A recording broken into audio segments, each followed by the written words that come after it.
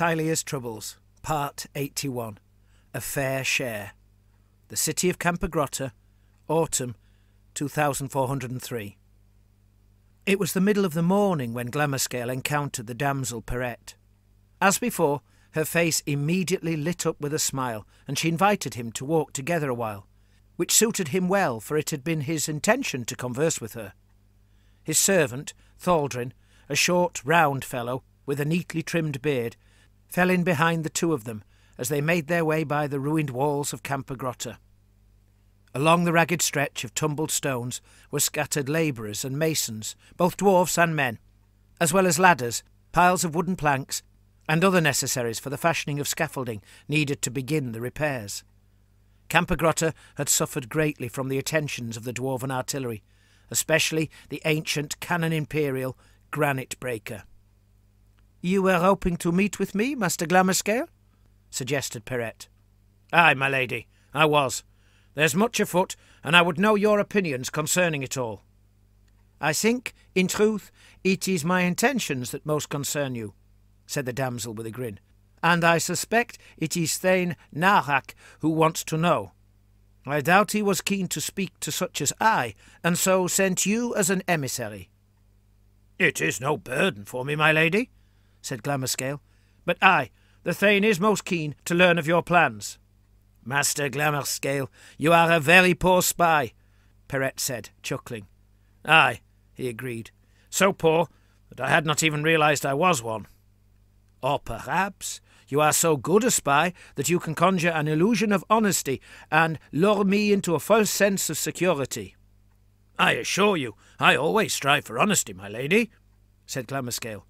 "And so, with that in mind, I'm told you have considerable influence with the Brabanzon now, like unto a captain." "They behave as if I were a queen," she said, fixing her eyes upon him, channeling a most regal stare, delicately laced with mischief. Glammerscale had witnessed her in action before the walls of Campogrotta, watching her conjured flames broiling the brute's slaughtermaster. He had heard also how she had tumbled several lead belchers from the wall during the first assault, causing them to explode as they fell. "I think, my lady, they have good reason to show you due respect." Perrette laughed at this. "If that were the case, then why do they not bow before the mighty Empress Granite Breaker? I may have singed the ogre's flesh a little, but look here. Look at what Her Massive Majesty did." She gestured to the huge fissure in the wall they were passing, as if Glammerscale needed it pointing out. It was his turn to laugh. "Ah, but, my lady, Granite Breaker, despite her enormous size, is a dwarf, and the Brabanzon would surely never kneel to a dwarf." "Their days of kneeling for anything other than money are long gone," said Perrette. "What respect they have for me is born of a kind of fear." "Is that not the case in many a kingdom?" asked Glammerscale. Perrette did not answer immediately, but came to a halt. She watched a pair of Brabanzon soldiers walk by, acknowledging their bows by gesturing with her fan, then seemed caught in a moment's reverie. "Now that both the wolf and Jean are dead," she said, "as well as their favourites, the survivors have elected me captain. If you and Saint Karak are surprised to hear this, then I assure you that I am more so. I knew they had shaken off the yoke of vassalage to the nobility, but in choosing me, it appears they care for very few of our homeland's traditions." "Are you not honoured by this turn of events?" "I suppose, in some ways, they no longer pester me like they used to. Yet I cannot say I'm pleased by this turn of events. Responsibility does not sit comfortably on my shoulders." "I am glad to say I never had much responsibility, beyond a few servants to command and apprentices to instruct," admitted Glammerscale. "If it means anything to you, my lady, I think the Brabanzon have chosen wisely." Perrette gave a little curtsy, saying, "I thank thee, good Master Dwarf." "So, she captain of the Brabanzon, now that you have been paid what was promised, and your soldiers have had their desire for plunder sated, I must ask, will you go to Rivola with the wounded baron?" "He has asked, and I have promised to put it to the men. We are a very democracy, you see, when it comes to such decisions, although in battle with no time for votes, I think they would obey me without hesitation." "You spoke with Baron Garoy, then?" asked Glammerscale. "No. He sent one of his chevaliers to make the proposal. I asked the man if the Baron was recovering well, but he simply said he had yet to get over the worst of it. Do you, Master Glammerscale, know if Garoy is likely to live?" "He is being tended day and night by the Sisters of Jaldeog, directed by the best doctor remaining in the city."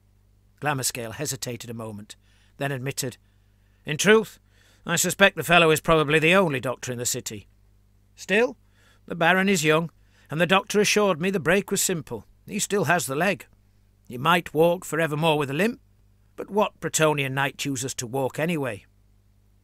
"Well, his messenger had little to say, and could not answer at all when I asked him about the terms of the proposed employment." "I doubt the Baron himself has considered such details yet. Do not concern yourself. He'll be fit to talk long before he's fit to travel, and so there'll be plenty of time for such discussions." Perrette fanned herself a moment.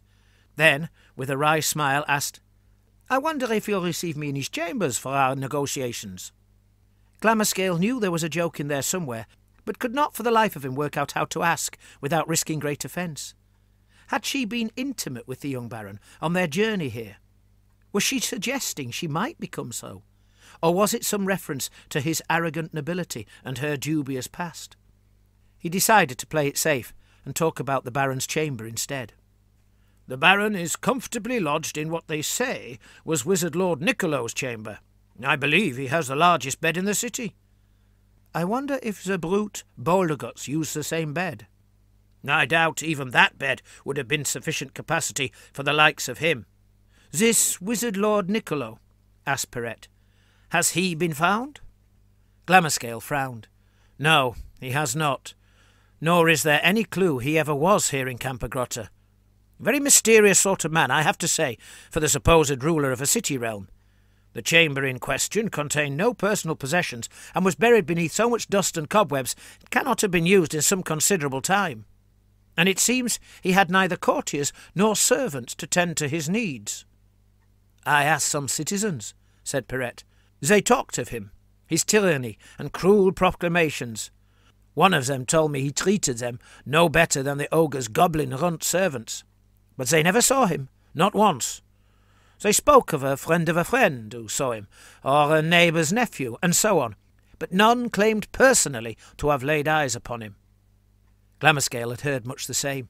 Only the previous day, Thane Nahak suggested Nicolo must have been as old as it was possible for a man to be, and maybe a little older than that, and as such would hardly have been able to address the crowds, never mind inspire fear in them. Besides, the Thane had added, Nicolo had the ogres to do the frightening, and everything else too.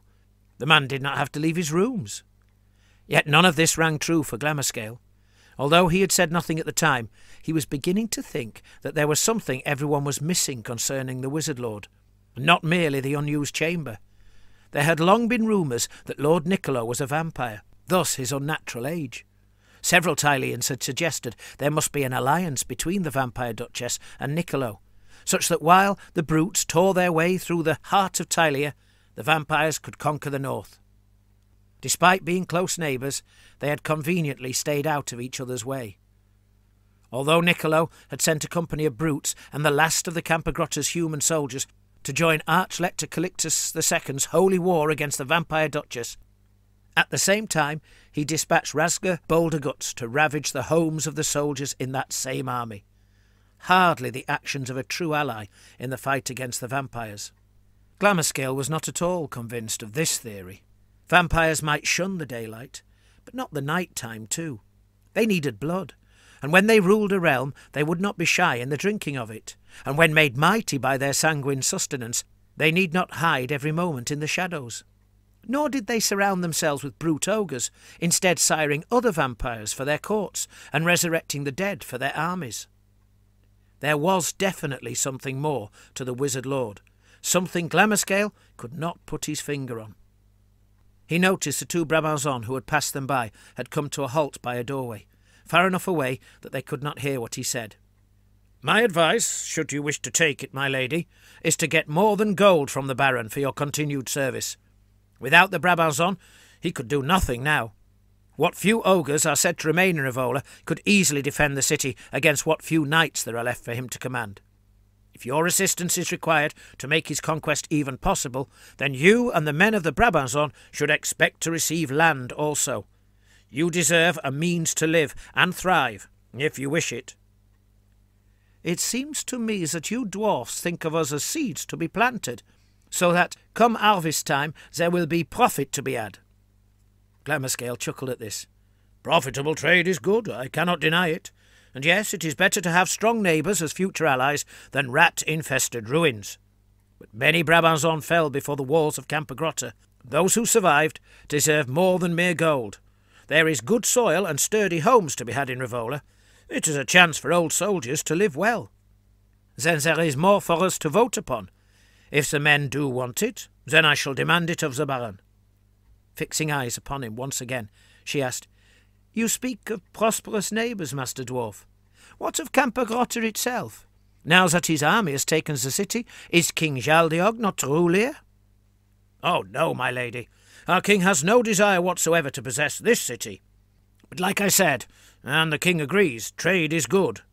Rivola is like a little part of Bretonnia in Tilea. But Campogrotta was always thoroughly Tilean. Its future has already been decided upon. The Compagnia del Sole, being mostly Tileans, are to govern here, as part and parcel of their payment. Perrette snorted. I suppose it costs a lot to replace their shoes. Glammerscale need not ask to what she was referring.